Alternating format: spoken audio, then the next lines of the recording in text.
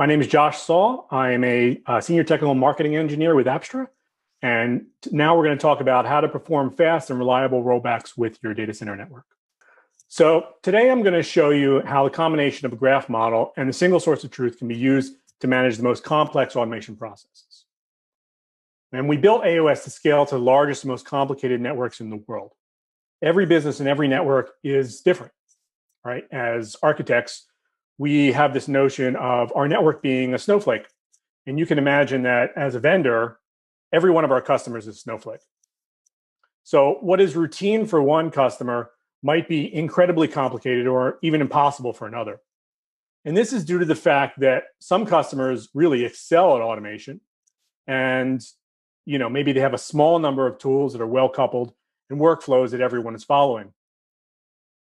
But a design goal for Apstra was to create a tool that made our customers' most complex work really simple. And that's why we use the graph model to describe all the relationships and dependencies in our network.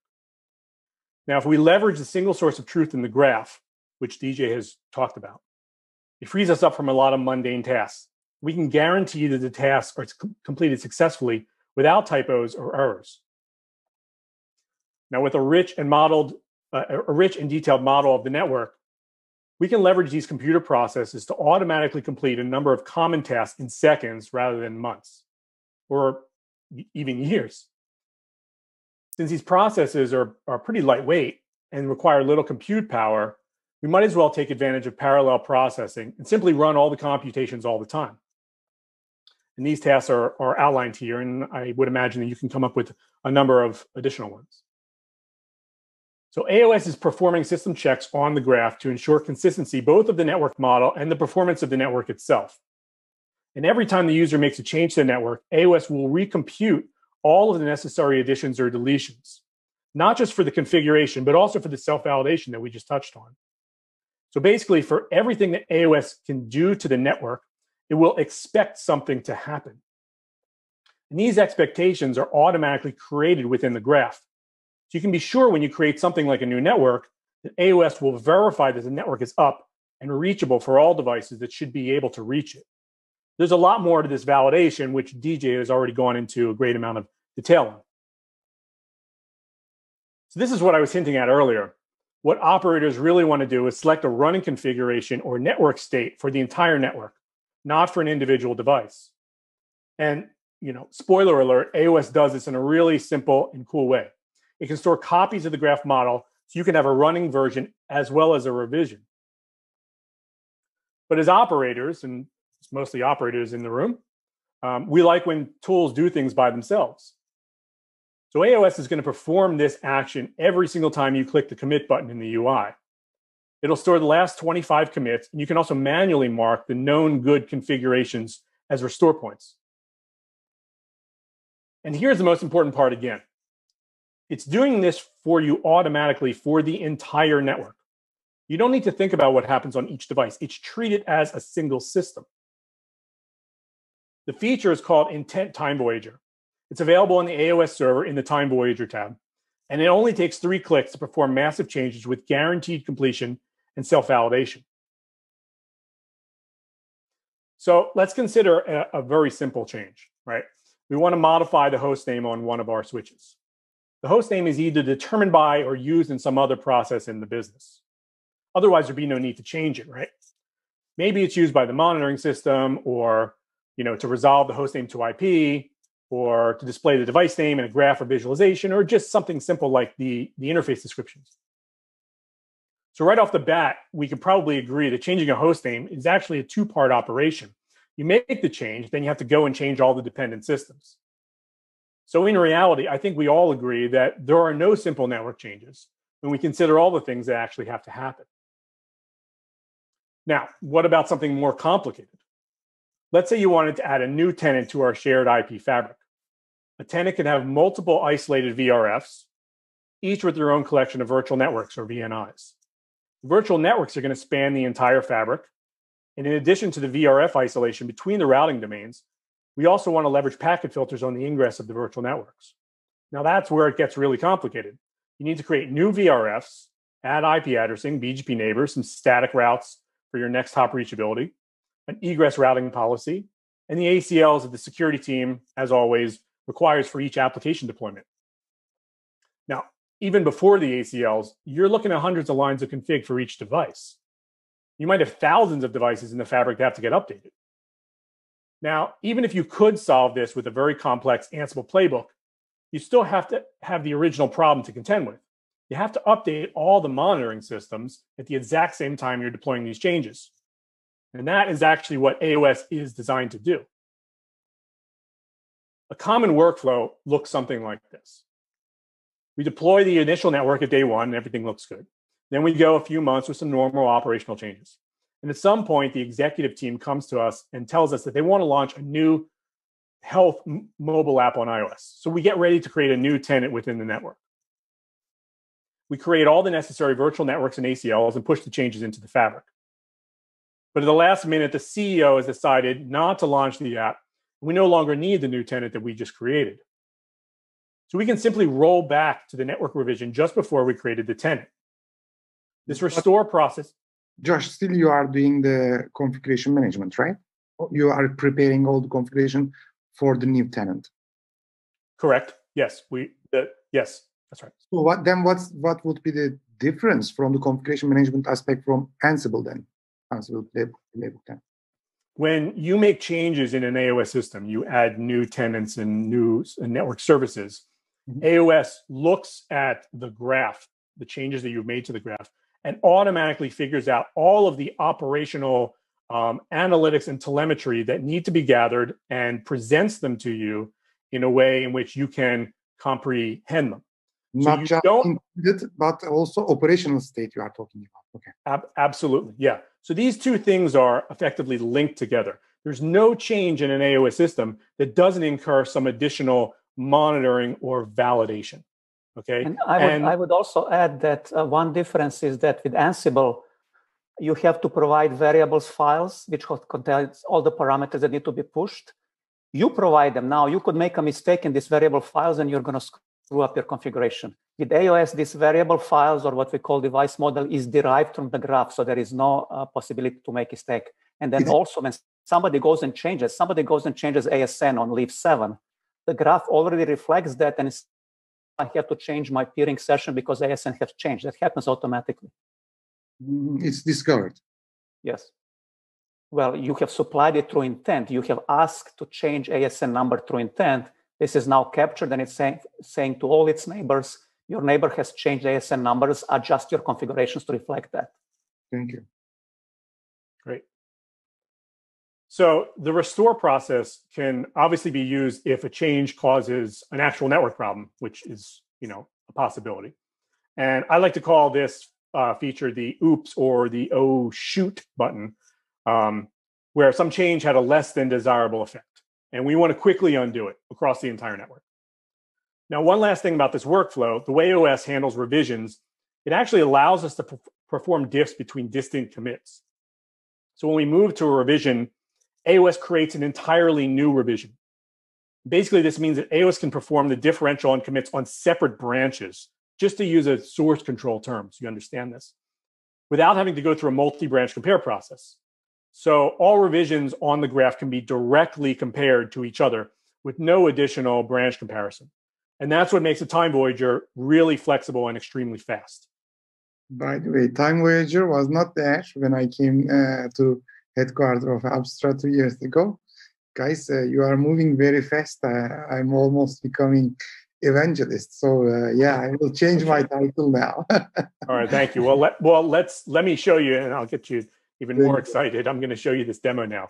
So let's go ahead and take this thing for a test drive.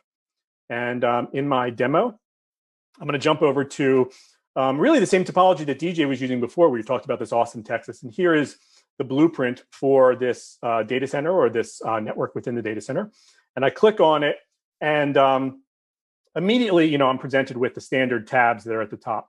And the important thing to me right now is to look at that uncommitted tab and just make sure that uncommitted is green. And that means that there are no changes that are queued up. There's no one that's doing any work. I don't have anything that I left over that I didn't push into the network. So I'd like to see that that's green. And then I'm going to go into this Time Voyager tab.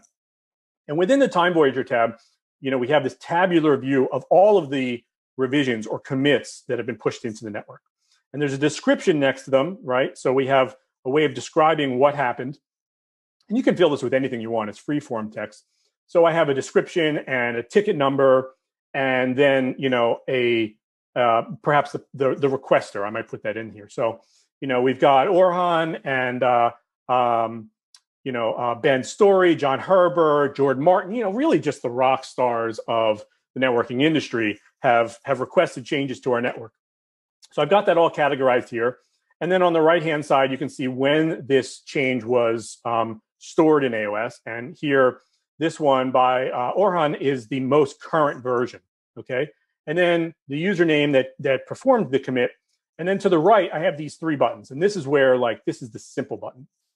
So one is to jump to this revision, to queue up changes for this particular movement in time, either forward or backwards. And then I have the ability to keep the revision.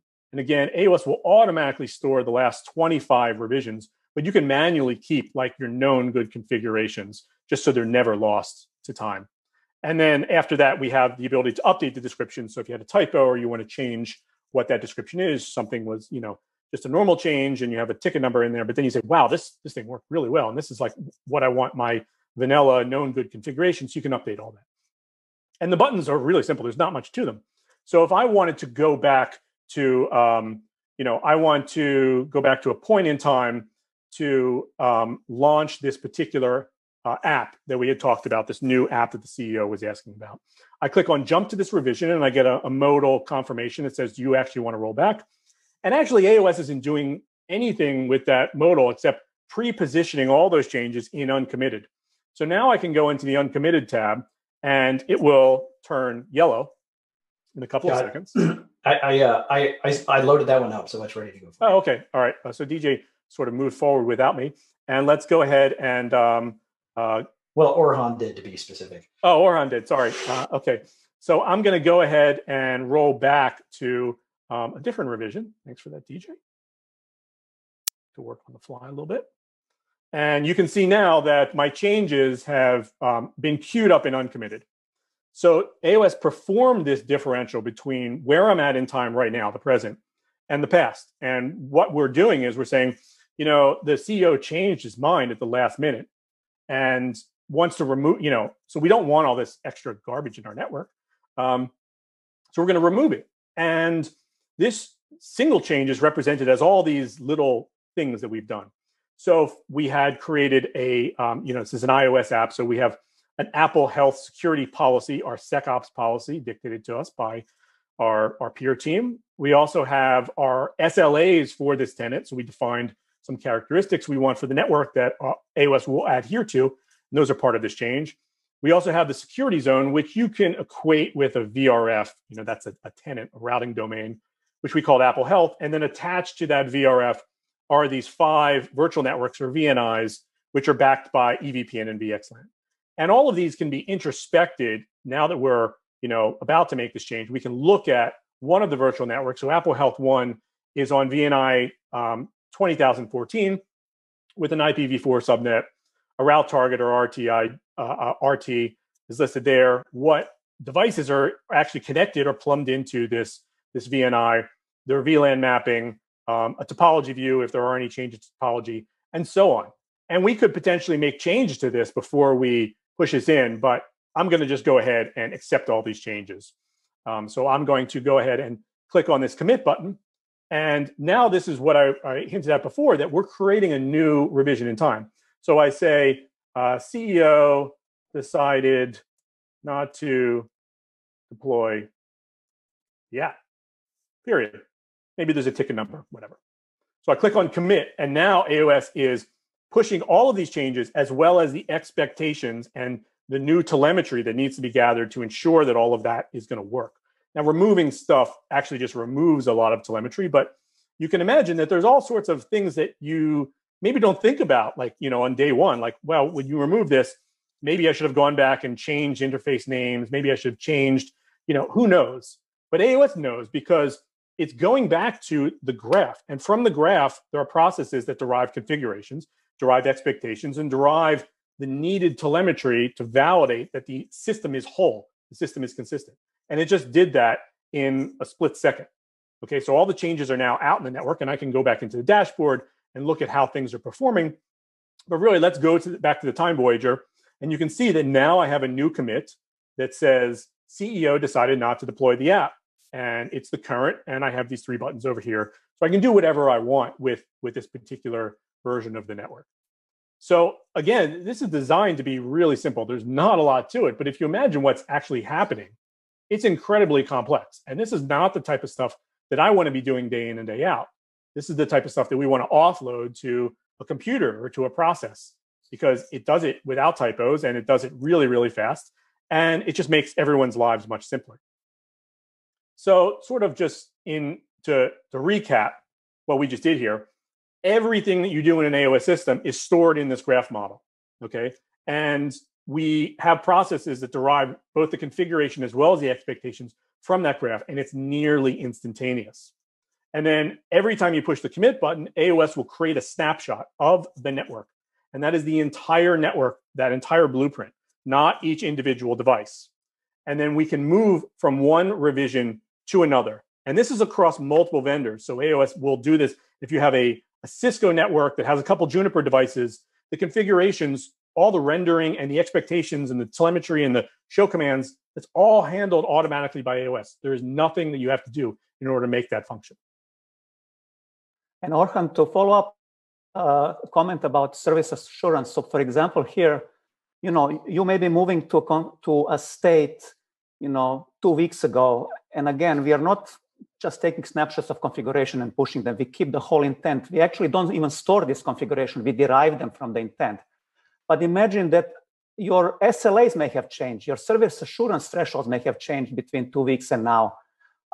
Again, with AOS, you get this one-click button, which takes you there, readjust SLAs, expectations, so that, right expectations are being set again, and you don't have to reconfigure your service assurance and telemetry collection and all of that stuff. It is the fastest, this is my honest opinion, and nobody pays me the money for this, I'm telling you. It is the fastest, probably, growing IBM, not monetary-wise, adding the feature, adding the capability company, which definitely everybody should follow, Apstra. This is my opinion. Thanks, Orhan. And just to provide context, remember how excited we were when Jonas introduced rollback. It was the biggest deal in networking. It took Cisco 4 years to introduce it in ISXR. That was for single device. We are doing it for the whole network, independently of size, complexity of features, number of tenants. So just think about it. So this is all really cool. The question for you, when I'm buying Apstra, what am I actually buying? Where is AOS actually running? Well, AOS is distributed as a virtual machine. So you run the virtual machine on-prem, but the virtual machine can actually sit anywhere. It doesn't have strict latency requirements. And that virtual machine, it's pretty lightweight virtual machines, like, 64 gigs of RAM and 8 virtual CPUs. So it's not some huge, monstrosity of a system. And it can manage many networks. So it's not just one blueprint. You can have a whole bunch of blueprints managed by one AOS system. I think that answered your question. And how is it actually communicating? What's it doing? So it has a bidirectional optimized communication protocol to the agents. And the agents can either be installed on the box or can actually act in a proxy mode where the agents are spun up at the same process is spun up as inside of a container on the AOS server. So you have two different deployment options, but it communicates to the device, via the normal standard vendor recommended protocols and methods. So for Cisco, that might be NX, API. For Cumulus, it's SSH managing some files in the Linux file system, restarting services. It depends on each vendor. My question, a little bit more technical, maybe your roadmap if you don't want to answer. So EVPN, of course, it has been around on the Apstra platform. I have been following. As an underlay, many routing protocols supported as well. Now, especially massively scaled data center space, we are seeing new routing protocol, DC routing protocol, Jeff We did a lot of actually session with Jeff, like with Tony P on Rift, and with the Keir also on BGP plus SPF. When we see RFC for them, would we see the support on the Apstra for those protocols as well? Let me answer this. Please, Jeff. We are customer driven, and our market is enterprise. Size-wise, they're just migrating from EIGRP to BGP, right? So thinking about next-gen routing protocols, something probably for next 5 years. Yeah. So if we have customer and proper cases to develop it, nothing would prevent it. Again, the configurational part and expectations are generated from the data modeling. So data model is exactly the same. It just protocol is different. So it's not very difficult for us to do. It just, we are following our customers. So. Definitely. I got your point. And it seems that EVPN, you are seeing more and more, because I see a lot of enhancements on that. Okay. Yeah, and again, I expect EVPN to stay there for a long time. We see support of EVPN for Genève. We see people like VMware implementing EVPN directly from Tier 0 routers. So there's a lot of stuff that's coming up, and we are working on all of it, or most of it, to support, to help our customers. So stay tuned. So what about, would you position Apstra for the data center or data center interconnect, or would it be useful also for the wider networks and even in the local area network campuses? So what do you think about it? Let me take this one. So we talk about this in different presentations, but AOS has two pieces. There is a platform piece, and then there is a reference design piece. So think of it as a reference design being the cartridge that you slot into console and then you play a video game.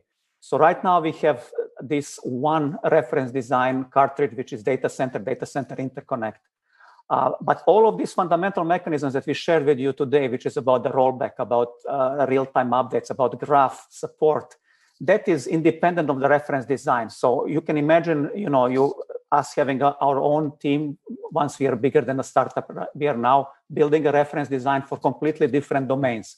But all the benefits of context and real-time and reliability are going to be there. So it's a matter of coming up with a new network reference design. Everything underneath that is network protocol agnostic. So at the moment, enterprise-driven, we are saying, but when it comes to, let's say, service provider space, segment routing or many other technologies, we would also see. Absolutely. And I would say enterprise, we see the boundaries blurring up, right? So you think Telco Cloud, it looks exactly the same way. It's mostly VPN VXLAN. You think service provider data center, again, mostly EVPN VXLAN. So while our original market focus has been enterprise, we see more and more, especially in telco cases, they do exactly the same things. So very I know service provider data center even running the EIGRP. You could see anything you like. Yeah. Cool. Thanks. All right, we're getting prodded to move on to the next section, so I'm going to go ahead and move forward. Josh, are you presenting the next section? Yes, I am. Will you do me a favor and reintroduce yourself? I will. Just as a reminder, you have 30 minutes left. Okay. I'm going to do this quickly. Tell me when. Go for it. Okay. My name is Josh Saul. I'm a senior technical marketing engineer with Apstra, and now I'm going to give you a quick demonstration of how to visualize traffic trends for optimal network performance. So network operators are always trying to better understand how traffic is actually flowing through the network. With virtual networks and virtual machines, we know that traffic flows can be hard to identify or locate. And an application that consumes a large amount of network bandwidth might be in one area of the network one day and a totally different area of the network the next. So we wanted to give AOS users the ability to overlay traffic statistics on the network diagram itself with nice indicators and call out interfaces that may be reaching a point of saturation. So this is all visual. Obviously, let's just jump straight into the demonstration.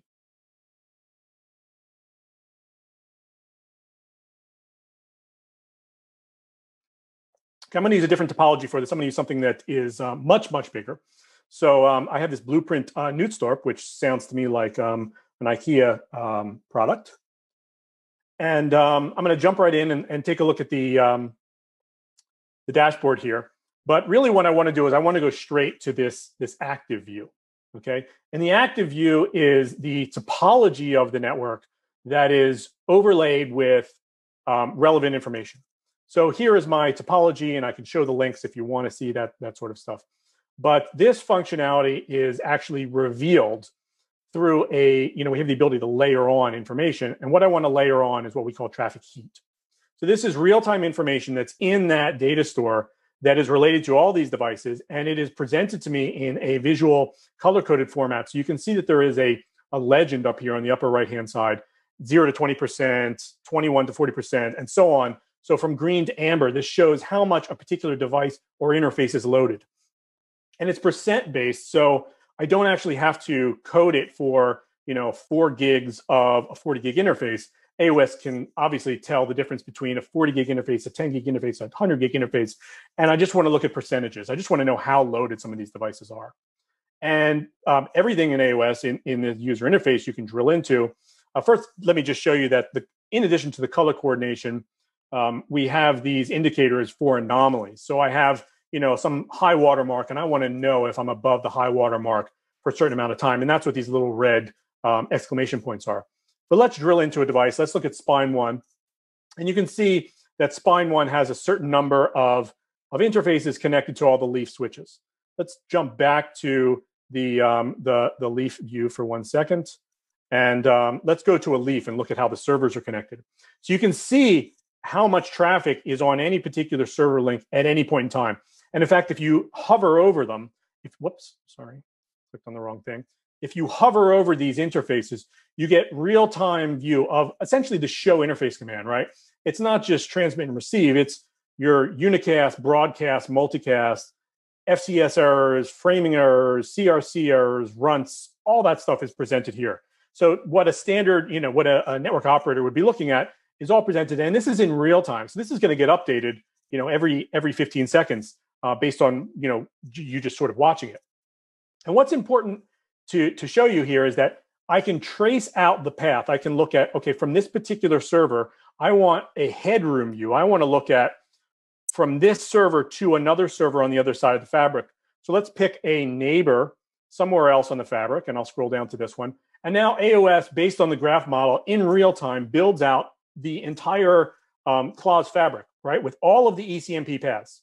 So right now I only have 2 spines, but imagine if I had 8 spines and 50 leaves. This diagram would look pretty substantial and pretty interesting. And the interfaces are, again, color-coded and are showing how much traffic is going through them. So I can immediately drill into what's hot in my network and identify things like, a server that's doing a backup while the application is still running. Now, this is really important because operators, probably 10, 15 times a week, you're asked by the server team, well, server A to server B, there's some sort of communication issue. The network is down, right, as far as they're concerned. And you can quickly determine why is that person saying that packets can't get through the network. I've already validated that L3 fabric is up, my L2 services are up, so on, but maybe I have too much contention for some of these links. And here it's all presented visually. So really quickly, you can say from server A to server B, show me all available paths. And this is based on intent. So if I add a new switch, if I add a new spine, immediately that will appear in the diagram. If I put a device into a drain state or into maintenance mode, it's immediately removed because AOS knows that this device is no longer forwarding. It's no longer part of the routing domain. So again, this is really tied back to intent. These models are built based on that initial graph design and all the subsequent changes. So in addition to viewing this in real time, we also have a time series view. So someone says to you, well, at this particular time slice every single day, the application fails. So I want to go and change it to time series. And now I get the same view on the bottom, but I can select my time slice on the top. So here I'm collecting all of this data over 30 days, and I can pick which day I want. So I can just dial it into a particular day. And let's go here. And then I say, well, which hour do I want to look at? And then with this toggle, I can go back in time and say, okay, on this particular point in time, the network was doing this from point A to point B. And this is just like, if you want to figure out exactly where the bottlenecks are, given the fully redundant and equal cost multipathing that we have in our networks, becomes really challenging. You have to go to every single device and do show interface and BGP neighbor and make sure they were up and all that. This is all done automatically on the fly in real time with AOS. And again, now we have this time series functionality and the visual overlays that allow you to see it. So just to recap that functionality, the telemetry views are created from intent. So you don't have to do anything. They're always there. And the traffic statistics are always, they're always being gathered by devices, regardless of which vendor or which show interface command or what sort of, command you have to run in order to get that. The traffic is normalized. The units are all exactly the same, even though some vendors use, still kilobits per second and others are using gigabits. We can put that traffic onto any of the network views that we have. And that there are a lot of views that I haven't shown you. And that same heat layer can be applied to any of those views. And again, we can apply this from any node to any other node in the system. So we also have the ability to track where VMs are located. And you could very easily say, I want to know from this virtual machine on this virtual overlay across my network, what are the available paths and how much traffic is being eaten up on the physical network. Now that's really powerful. That's visibility of the virtual machines and all of the traffic overlaid at the same time. So I think this feature is really cool. I get pretty excited about it. Sorry, there's a question. In that real-time view, you were saying that was polling every 15 seconds? Yeah, actually on this view, it's just polling when you get down to the end-to-end view, I assume, not like the whole network every 15 seconds. The traffic is coming off of the devices every 10 seconds.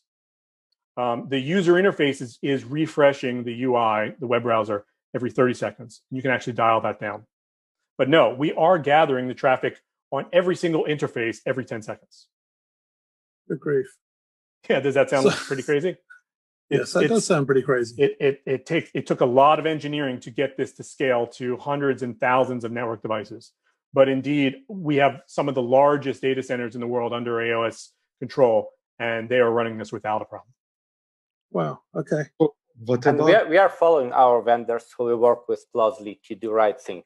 Streaming telemetry is coming. When it's implemented by everybody and properly, we might move to more real-time data and more optimized. As of now, show counter, show interfaces is a common and most optimized way. And just one more point. George said that this is intent-driven, and part of the intent is your choice of where do you want to collect this data from. So you can say collect it from the whole network, or you can use a query and say, well, connect it from, only lives in data center west because that's what I care about right now. So there is a way for you to choose the subset of telemetry to be collected. So it's not like all of it all the time if you don't want it. Yeah, I mean, historically, devices have been so poorly written that trying to get stats every 10 seconds has been a nightmare for them. But it's been getting better over time as the CPUs have got better, the streaming telemetry is where I'd like stuff to get to. Yes. So we're not reliant on SLAP and things like that. So. Seems still a little bit scary. Tens of thousands of devices every 10 seconds, a little bit scary.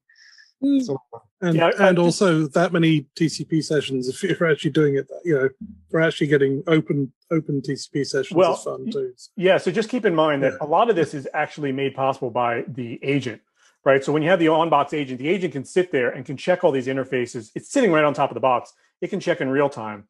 And it only really needs to send the differentials back to the AOS server. If there's no change, it says no change, no change, no change. And it's an optimized binary protocol from the agent back to the server. So it's not like we actually need to create these TCP sessions in order to gather the information from every device every 10 seconds. We do have to do that for some of the off-box design scenarios, but with the on-box agent, it's speedy, it's fast. And only differentiate data. So I assume will be very small amount of data. So bandwidth point of view also will not be a problem. Yes, that's right. And just with checking things to check for telemetry, the local agent actually knows what it's looking for. So it doesn't have to like send it back to the AOS server to parse things. It says, I have 5 BGP neighbors. These are the ASNs. These are the IP addresses. No change, no change, no change, versus saying show IP BGP sum and just streaming that back and forth. Yeah, obviously that's going to put a lot of traffic on the network. So we don't want to do that. We have this optimized method for doing it with the agents. Okay. Yeah, I'm getting the cattle prod now. So I'm going to turn this over to DJ for the next session. All right. Thank you very much, Josh. If you'll go ahead and unshare your screen, DJ will get his back up. We're in the home stretch here, folks. So if you have any questions, make sure you tweet them out. This has been a pretty good session. One might even say it was supersonic with the amount of information that we're learning. And yeah, that pun was totally intended. So, DJ, are you ready to go? Well, you stole my dad jokes. I don't know where to begin, man. But yes, I am the king of dad jokes in field day. All right, take it away, sir. All right. Hi, I'm DJ Spry, Director of Customer Engineering at Apstra. Today, I'd like to talk to you a bit about how Apstra manages and automates enterprise Sonic, and really discuss a bit about what actually is enterprise Sonic. And so, just real quick, jumping into it to make up some time, I just want to cover, we're going to cover the high-level architecture of Sonic and what the differences is between enterprise Sonic and Sonic and how you interface with it. And how Apstra and AOS allows you to evaluate and operationalize enterprise Sonic in the data center. And it's by this time, for those of you who have watched previous sessions, will see that the normalization and everything else that we've seen is a large part of how we're doing this. But to move forward pretty quickly, just a quick recap for maybe those of you not familiar with Sonic or what enterprise Sonic distribution is that it was originally developed by Microsoft to operate the networking in their Azure cloud platform. And in 2016, Microsoft donated Sonic to the Open Compute Project, or OCP. So it's a completely open source offering. And we at Apstra have been involved with OCP and even Sonic at the very beginning. And we presented several OCP summits. If you're interested, you can go check those out on YouTube. But in May of this year, Dell Technologies announced an enterprise Sonic distribution that was based on its open source counterpart. And this enterprise Sonic distribution includes a feature enhancements that's targeted to enterprise data centers and specifically spine and leaf network topologies and the features they need versus, say, the slim features that one would use in Azure Cloud. And what we're talking about are features like MLAG, EVPN, VXLAN, SNMP, and even a common CLI. So, those are not really part of the Cloud OS offering. But I would wager that the people watching this and that are for your deployments that they are probably needed. And so at the same time, we decided to partner to bring together the Apstra's engineering expertise with around the open source community, with OCP specifically, and our intent-based networking software and features, and coupled with the supply chain and global reach of Dell.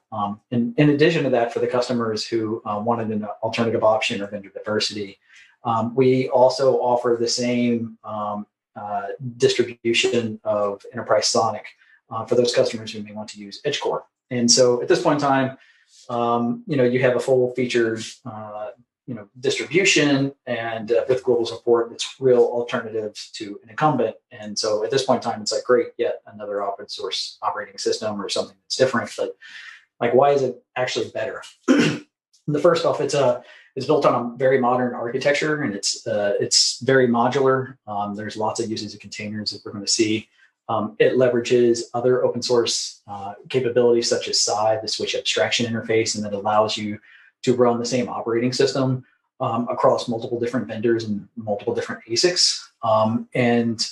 So for instance, you see there that SI layer, which is the API translation between the operating system above it and the ASIC below it. And when I mentioned containers this week in a lot of the social circles and Twitters and et cetera, there was conversations about how much container networking one would need if you're a networking engineer. And with Sonic, you're getting some containers. So there are multiple modules, multiple containers that interact with each other. So for instance, you can see one there for FRR, and you can see one for for various other ones. So it's very modular, so you can upgrade and enhance each one. There's a centralized infrastructure, but part of this is even the routing domain, or even the routing piece. So where by default it's FRR, free range routing, which is also another piece of open source operating systems, an open piece of software. And then there is this infrastructure that relies on this database engine, which, shocker, is also a container. And so at a super one-on-one level, like Redis is the key value like database that provides the language independent interface and a method for persistency and replication and processing communications of like the whole subsystem. So you could look at this as like the heart of Sonic, even though it is highly modular and containerized. And so, at this point in time, if comics have taught us anything, is that with great power comes great responsibility. So now that you have this open source NOS with multiple distribution mechanisms that is highly modular, built on microservices, runs across many networks, like what's the catch? And really, it is understanding and learning how to configure an interface and interact with Sonic, how you automate it, what are the bits and pieces that you need of the syntax to perform, changes in the network, incremental changes in the network, and minimize and avoid disruption, because that's definitely a deal breaker. And moving along quickly, there's several different pieces of parts of Sonic that you can configure this operating system. So there's a number of CLIs and JSON interfaces and flat files and et cetera. The enterprise Sonic distribution includes what they call a management framework, which centralizes a lot of the configuration behind a common CLI. And it's an interactive CLI, very industry standards looking CLI. But what it is a wrapper around netconf. And so again, we're back to, we have some flat files, we have some configuration that's a wrapper around netconf, which is very device level, independently device level and not at a service level. And so, if you just pause for a second and take a mental exercise, like how would you back this device up, right? Or if you refer back to the earlier presentation Josh did in Time Voyager, like how would you roll back to a specific point in time across your entire data center when you have this many items, and some of which are disruptive, which I'll talk about in the demo. So when you look at things like incremental change to the VLAN, it's something quite basic that we do all the time. You have to then begin to answer certain questions like, okay, does this have an IP address? Is it a trunk of URF? Okay, do I touch this file or that file, or do I use RESTconf, et cetera? And so unlike Spider-Man, we don't have like superpowers. So it's a lot of work. And this is a whole layer of like interdependencies of like constraints that are not magically solved by any one person or any library or any math, automation framework.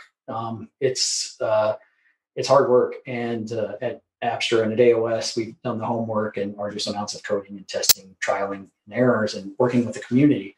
And to that end, we have internally, we run at last count about 600 topologies internally. And we run thousands of devices every day from multiple vendors across numerous operating systems, switch operating systems, chipsets, virtual devices, physical devices, 5,000 devices. And of that, we perform at every branch and every merge that we have 10,000 tests per commit every time we do this. So at the end, we're talking about 15 million tests per day. And so it's an immense amount of work and testing that we put into this. And I'm not saying by any means that Apstra has, solved this problem and holistically, but we are far in front of the lead. We have the correct framework and talent, et cetera. And so with AOS, you get the interoperability, the pre-validations, the normalizations, the visibility, the maintenance workflows, everything that you see as part of Apstra and AOS. It's like quote unquote a data sheet. So things like intent-based analytics or data center interconnect or maintenance workflows. You get all of that with Enterprise Sonic. So now you actually have a way of choice and control your network, to adopt this, more open, more cost-effective solution if you desire, or you could deploy, homogeneous Sonic if you wanted. And with that, I can give a look at what this actually looks like under the hood, and start a demo here. Maybe.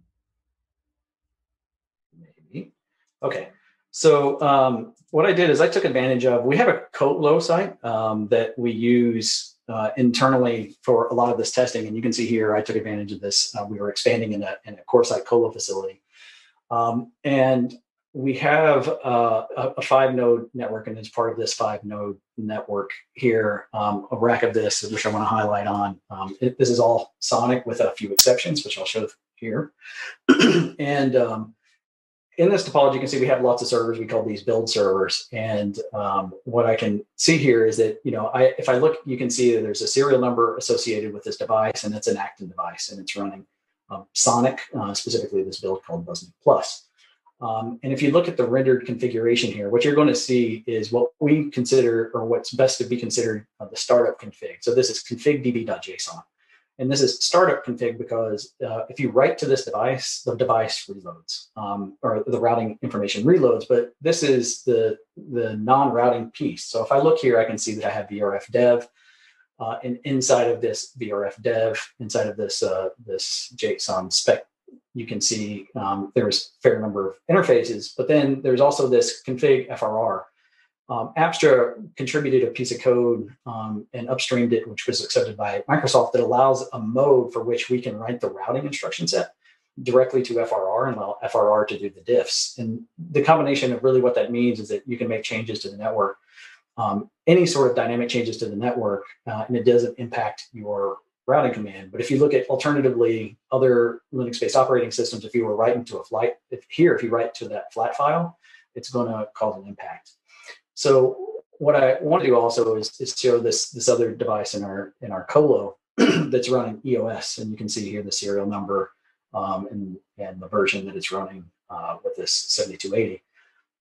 And what I'm going to do, I'm going to show how quickly it is that we can change this device, delete a bunch of VLANs, delete a bunch of security zones, and show the difference. But what I want to show is here's the running, again, because we have the source of truth. This is the running. Documentation is always up to date. So I can see I have those same VRFs extended to this device. Again, the VRF dev, and just for brevity, I don't want to show all of that. But excuse me, what I want to do is make some changes in this topology and start deleting some things and kind of highlight the differences between startup configuration and configuration that is done incrementally. And so here you can see we have this what's called a runner, and in this runner VLAN, it's associated with in this case every device in my colo. And I'm going to make some modifications here. I'm going to select all of these and just unassign them. So this is again 2 different operating systems across a number of different devices and interfaces. And I'm just going to make some changes and say, you know what, I don't want them on all of these devices. So it's a delete or a modification, depending. And then I want to add it as a VLAN tagged interface on some, just random interfaces that I pick that really here. And in addition to this, what I want to do is not only make a change for something that exists, but I'm going to go ahead and create a new virtual network. And in this case, I'm going to create a VXLAN backed network for NFD. And so the user interface here is exactly the same, right? The composition of what that configuration looks like and the expectations is handled by AOS. So I'm going to go ahead and create this in that dev, give it an IP address, treating it like cattle, letting the IP resources sign itself automatically. And I'm just going to sign it everywhere. I'm just going to be quite heavy-handed because I'm lazy for no other reason, really. And I'm also going to go ahead and take this network field day and delete something else, right? So I'm going to delete all this we call a build server. So I'm going to delete a VRF build server. I'm showing this because this is all through one, atomic action that's happening with both adding, deleting, changing. And if I go back to that original Sonic device, and I look at my rendered config, you can see this config.db.json, this startup config.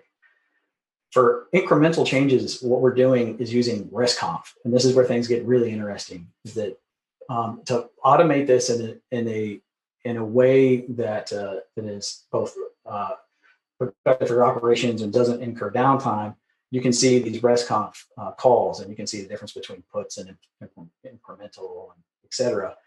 But a little more entertaining if we go down and I find a trunk interface here. You can see this put command for VLAN 7. But because of, to call back to what Sasha said, is that we don't store configuration. We render the configuration based on the intent. And we understand what the beginning is and what the end needs to be. And then we do that correct ordering. So here, if I look at a trunk interface, for this specific device, it has like an MLAG, right? So now we're seeing open source operating system running MLAG, but I don't have to be concerned with what the nuances of that or the order of operations in order to make this work in a non-disruptive manner. And so AOS does that. And if I scroll down a little bit further, you can see the routing of FRR. So again, here we do the FRR configuration and that. So just in the interest of time, because there's a bit of a video here. If I step forward and I look at this device that I used for the Arista, in the interest of time, what I want to do here is I don't really want to use this Arista in our colo. We want to use Sonic. And in this case, we're going to use a Dell Sonic device. So in just a single click, if I go and swap that device out, this Sonic operating system, or I'm sorry, this Arista for a Sonic operating system, and now look, you can see in an instant, like that quickly, that everything is now rendered to start up and everything is now rendered based on that day zero configuration of that day zero intent. And all I have to do now is push commit, just as we've shown in previous, it's version control, you can branch it. And all of the analytics, telemetry, and everything stays the same. I can look and see that there's no warnings.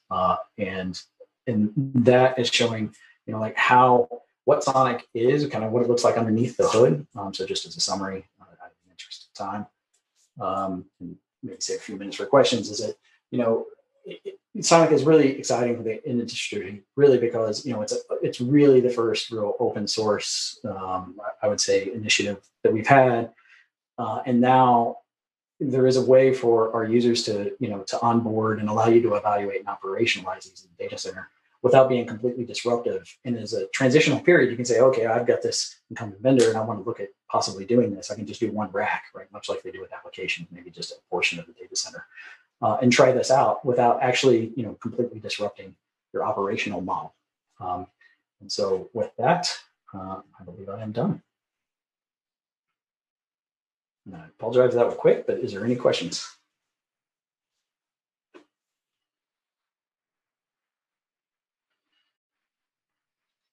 Doesn't sound like there's any. Zach, did you want to do a quick wrap up before we get to the end of the session?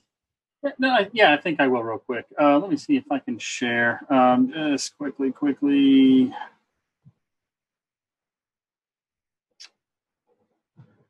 Really what I just want to say is I heard a few comments about the evolution of Apstra from several of you that have been with us from inception or last several years. And it's really a big compliment to us. And this is really why we do what we do. Your customers, people like yourselves, I think you've seen us and what we're able to do. We listen to our customers, we listen to your feedback. And those comments were great. They were near and dear to my heart. So I appreciate that. So thank you, guys. I think what you've seen today, initially I said reliability, right? We talked about that, removing the complexity, introducing that reliability and simplicity. Hopefully you saw all of that. I believe we demonstrated that today, and we demonstrated that through Apstra's unique approach. We demonstrated that, through the, full automation and validation. So that was the main thing. I mean, everything that we deliver is on this screen. But again, I go back to just remember everything that you see was built by architects and operators for architects and operators. We're here for you guys, and we're here for our customers. And I just want to end it by saying thank you for attending the session. Any questions, please jump into the other room and we'll continue the conversation. Thank you, everybody. All right. Thank you, Zach. Thank you, DJ and Josh, and all the other folks from Apstra who chimed in. I heard Jeff. I heard Sasha. It's always great to have the whole Apstra team here presenting. Lots of great information. I'm sure a lot of folks are going to be watching the videos back on this one to kind of learn a little bit more about things like Sonic and config rollback. We're going to go ahead and call it a day here. We have some very full brains in the room. We're going to do a little Q&A over in our little lobby area, but we are going to be back tomorrow morning for the final day of Networking Field Day 23, starting at 8 a.m. Pacific time. If you want to see who the lineup is, head over to our website, techfieldday.com. Click on the link for Networking Field Day. We got a good lineup of presenters there. But for now, for tonight, we're going to eat some dinner, maybe have a drink or two, and continue some great conversations. So we will see you bright and early in the morning. Prime Image, will you please bring down the stream?